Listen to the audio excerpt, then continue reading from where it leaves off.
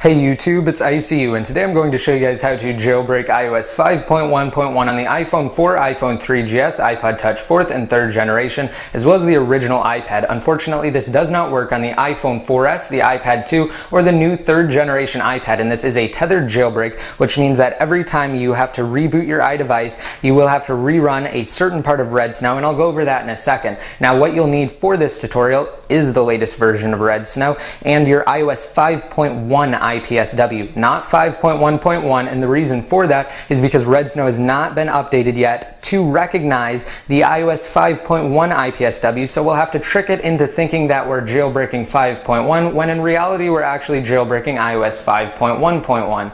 Alright, so first I'm going to prove to you guys that my iPod Touch 4th generation here is on iOS 5.1.1 by going inside of Settings, General, About, and down below here for the version it does say iOS 5.1.1. Alright, now that I've got that out of the way, the first thing you'll need to do is open up Red Snow. And once Red Snow's open, immediately go to Extras and then select IPSW. Once you've checked that off, you will need to find your 5.1 IPSW and open it. Once it says Build Successfully Identified, you can click OK, and then you can go back, and now we can plug in our iOS device. And now simply go to Jailbreak, and if iTunes opens up, just go ahead and quit out of it. In this instance, iTunes did open up, so again, I just quit out of it by right-clicking on it. Now, like I said, once your iDevice is plugged in, go to Jailbreak, and it will identify the data. Alright, as you can see, it's identified my iPod Touch as the iPod Touch 4th generation on iOS 5.1, when in reality, again, we are on 5.1.1, but that's just because we're tricking Red Snow right now.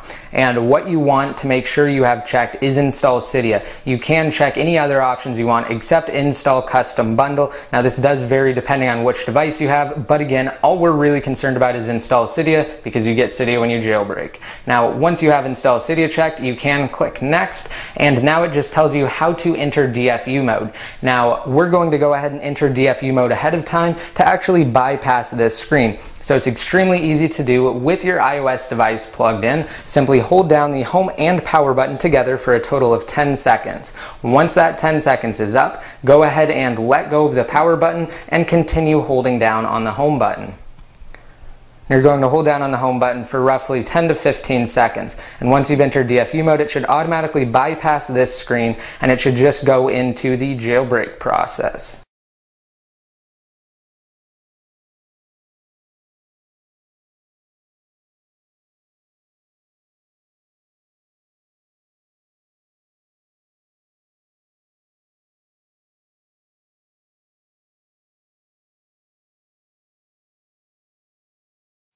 Alright, now another thing, I'm actually not going to cut anything out of this video. I'm just going to let it play through so you guys can see exactly how long each step takes. Now, while I'm waiting for this to finish up, you can go ahead and close out of Red Snow now. Once it says done, you know that's your cue to close out of Red Snow because we will have to open it back up in just a second.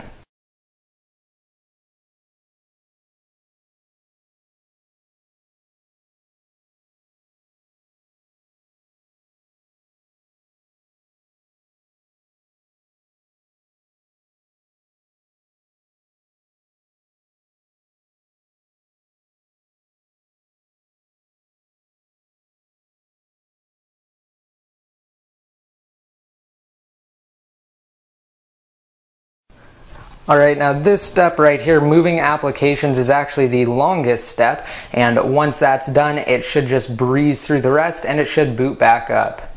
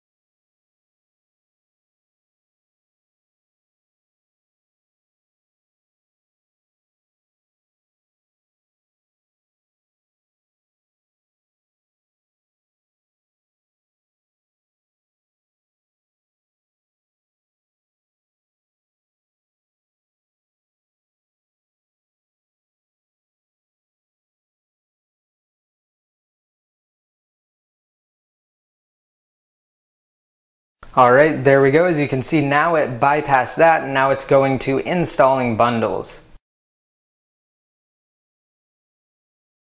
And now it's in the process of rebooting.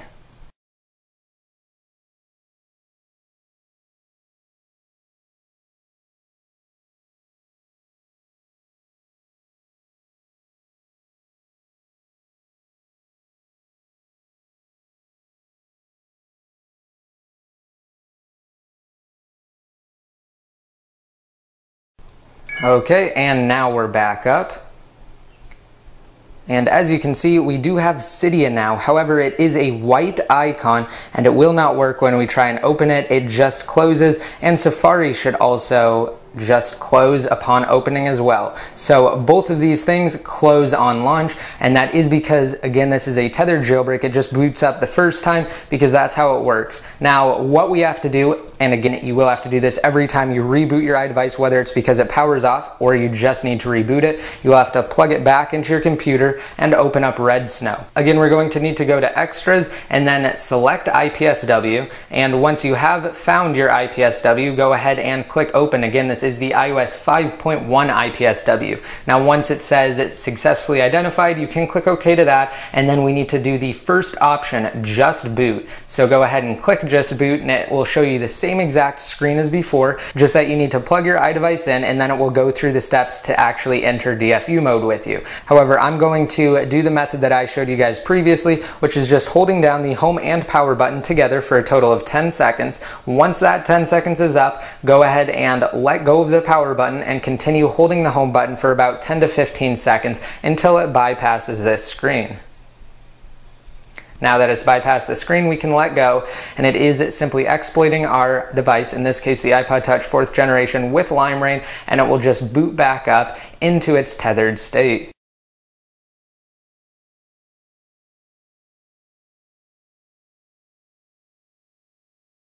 Again, here we go. It does say done inside of Red Snow, and you are safe to cancel out of it now if you want.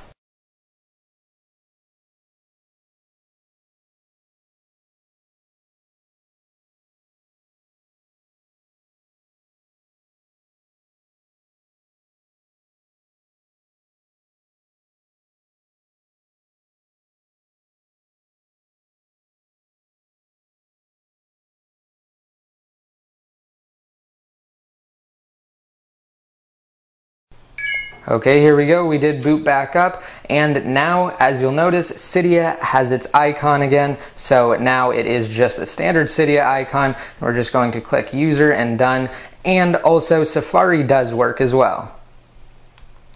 Alright, now for additional proof that I am on iOS 5.1.1, even though I did use the 5.1 IPSW, I'm just going to go inside of Cydia here, and down below at the bottom I'm going to scroll down, and you will notice that, again, at the bottom, it does say that I am on an iPod Touch 4th generation on iOS 5.1.1 with Cydia 1.1.6. Alright, so I hope you guys liked this video. If it helped you out and if it helped you jailbreak, please be sure to rate it up, leave any comments down below in the comments section, and just be sure to hit that subscribe button to be updated every time I release new videos. And until next time, this is ICU, signing out.